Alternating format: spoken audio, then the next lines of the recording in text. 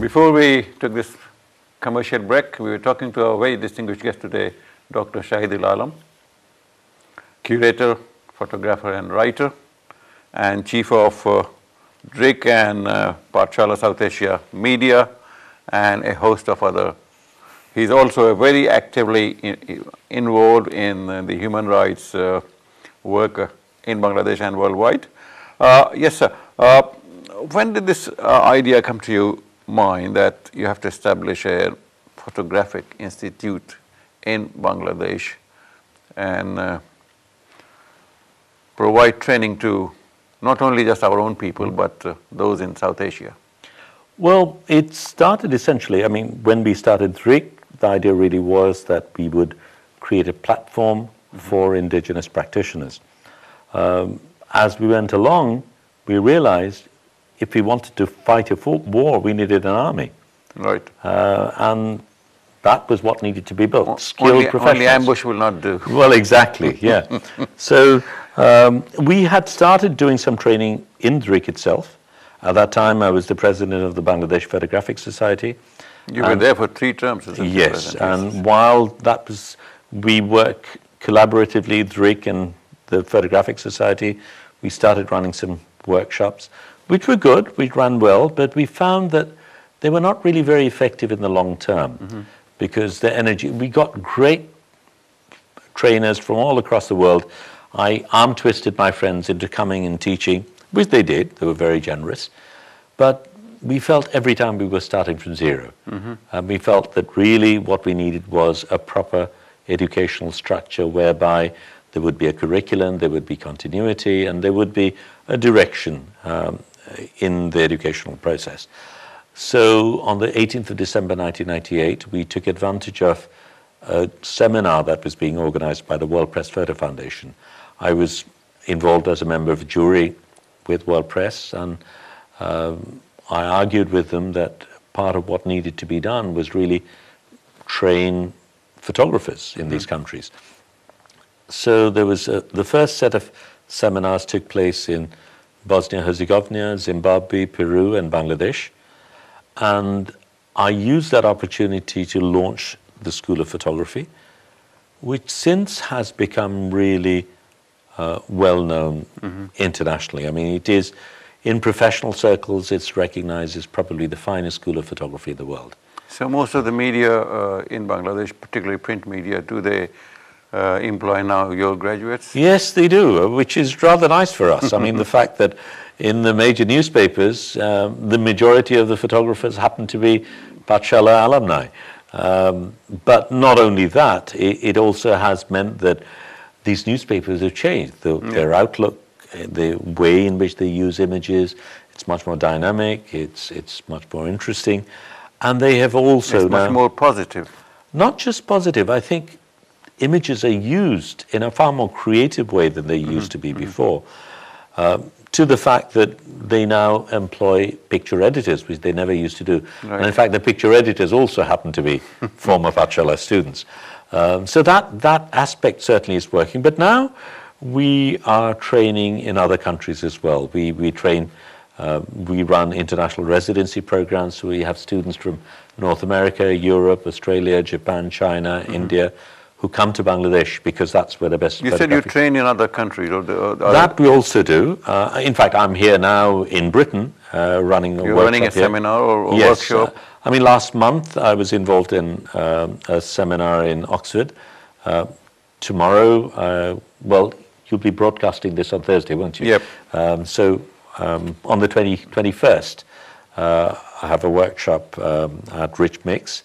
But this is part of an ongoing program that we'll be doing with Rich Mix, where we will be engaging with the youth in Britain, helping them. Is it across the board, the members? Or yes, yes, it is. But we will be teaching them storytelling skills, helping them talk about their own experiences, helping them tell their own stories, in much the way we've been doing it in Bangladesh.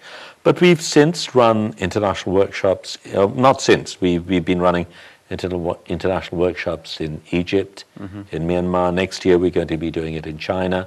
So we run major international workshops in other countries where students from different parts of the globe come over, and our teachers go over and teach. When you talk about storytelling, I mean, they come with a theme, a particular end? In these workshops, generally what happens is the students will submit. They will first do some research. They will submit their story ideas. We will look at them, do a reality check on them, give them feedback. Once they arrive, then they might further fine-tune it, because it's one thing to make a decision from far away, another when you actually arrive on the land. But essentially, our interest has always been related to issues of social justice, equality. But we don't make it very rigid. I think it's important for the artist, the photographer, to express his or her own point of view. Feel free to. Well, exactly. That creativity is something we have to allow for. Right. And they will take on whatever story they find interesting, important to tell to the world at large. And to a large extent, I think it is about telling untold stories. There's somewhere I read about, this, your majority world's work is about telling the world unheard stories, and you just said untold stories. That's a bit different to me. Well, the term majority world itself is something I need to tell you about, because for a long time, I mean, I told you about that story in Belfast before, and I think it also comes from the lexicon, from the words that I use define who we are. So we've always been defined as those who have not. Yeah, developing the third world, exactly. Third world, least developed countries, developing world, exactly. So they're the first and we're the third. Why should we accept these definitions? Right. I think it's time to question it. And one of the things which is worth remembering is when the leaders of the G8 countries make decisions for us, it's time for us to remind them that they happen to be representatives of 13% of the world's population. We are the majority. Right. And if democracy, which they waxed lyrical about constantly, is something they believe in, it is about time our voice was heard and our point of view was taken into... But can beggars be choosers? I don't think we're beggars. I think it's the other way around. I mean, if you look... Why do we get aid then? We get aid because it's convenient for aid givers to give us aid. I don't think we need aid. Is it convenient for us to receive aid? No, and I wish we had people with spine in our administration, in our governance, who had the audacity and the courage to say we don't need it. I don't think we do. What we do need is better trade terms, which we do not get. What we do need is maybe better training. Certainly, we need to develop our skills, and partnership is something I've always believed in. But I think it's a two-way street.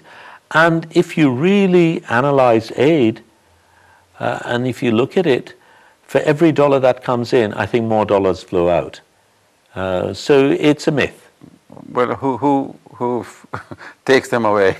For a start, you look at how aid money is distributed. A lot of it goes into projects which are wasteful. A lot of it employs expensive foreign consultants, most of whom we do not need, and the money flows back out again. Right. Most of them require us to do things. On the housing and the cars and... all of that sort of thing. And if you actually do a proper economic study, I think our nations profit far less from that than it is made out. And at the end of the day, how it's a percentage of the countries that give money give a fraction of a percentage of their GDP, and the money that we receive is a fraction of the GDP of our own foreign income. Our heroes are the garment workers, the migrant workers, the farmers, the entrepreneurs. They're the ones who really earn for our country, yet they're not valued. With a relatively small amount of foreign aid that is given, foreign countries have huge clout over our countries. No way would a foreign nation be allowed to interfere in a nation's sovereignty in the way in which it happens in our countries. Like some ambassadors are more visible than our own ministers. Absolutely, and are far more powerful in that sense. But, I mean, I think if you're being honest, there's no such thing as morality in international politics. They do it because they get away with it. Right. And they get away with it because our politicians, our leaders allow them to get away with it. If our politicians were not as spineless as they are, I think things would be very different. Do you think that in future we'll stop seeking aid and then we'll be able to run our administration in a much on a better system and better streamlined? I think we need to be better run, without a doubt, better managed, more efficient systems. I think despite our politicians, despite all the things that go wrong, countries like Bangladesh, what, 6% GDP on a regular basis? Right. How many countries can boast that?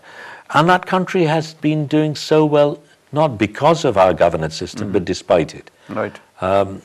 Certainly, there are things that need to be curbed and stopped. There's huge corruption, though that corruption also involves international players, sadly.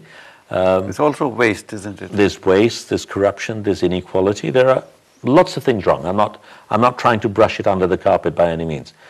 There's a huge amount that is right as well. And I think if we look at it from a historical perspective, the wealth of the world was in India and China. True. That is why the colonizers came to our countries. They've sucked the wealth, made their own nations wealthy, and now we have to suffer the consequences. But, I'm not just harping back. I think the onus is upon us to ensure that we stand up for ourselves and do what is right. And certainly we ourselves have a lot to blame. I'm not taking that away. But I think, to a large extent, a better run country with equitable terms and with the rest of the world as partners would be better. Better run country, but who is going to run? Do we have good technocrats? Could we have better technocrats, better educated people? We have some people, not enough. You are, say, a professor too, so I'm asking you, how is the education system coping? That is a weakness. It's a good point that you make. Certainly, we have an education system that is wanting at many levels. It can and will be improved. I think, having said that, there are gains that have been made. Significant gains have been made in primary education. I think in terms of other indices for development, Bangladesh has done well. Certainly better than India or Pakistan or many of our neighbors. That's not good enough. I think far more certainly is needed. But I'll come back to what you were talking about. I mean, you look at the finest people in our country, the finest brains, the finest intellects. Most of them are sucked away by foreign countries who have invested nothing in their development. A poor country like Bangladesh creates doctors, engineers, creative people in all those fields. We invest in people who then go elsewhere to serve other countries who have invested nothing on those people. Well, how to suck them back? I think what is beginning to happen is that people are beginning to realize that Bangladesh is a land of opportunity. The real energy is out there, not here. I mean, Europe is a decaying space. The growth sector is in countries like Asia, countries in Asia, and really that's where the energy is. I think that is also something which the new youth are beginning to recognize, and that shift is beginning to take place. While that happens, we need people who are able to negotiate the best terms for us. I mean, I'll digress slightly, but let me give you the example. I mean, we had the military takeover. I mean, this supposed caretaker government that came in last, effectively it was a military government. It was a military government that was put in place by the European Union, by the United States. And while these countries talk about democracy and freedom, they're far happier with a pliant dictator than they are with a messy democracy. Yep. We want our messy democracy. It's easy to handle one person rather than the whole bunch of... It was during that relatively short period of time that so many deals were made which were damaging to my country, where all these multinationals got their perks, got their special deals, got huge benefits, which have bled my country. And I think the politicians, despite the critique I have of them, have actually served our country better than these autocrats have. Great. On this very happy note, we take another break. And when we come back, we'll discuss further the situation of Bangladesh and the contribution of so many organizations that Dr. Shahidul Alam has established. Okay, viewers, don't go away. We'll be back soon.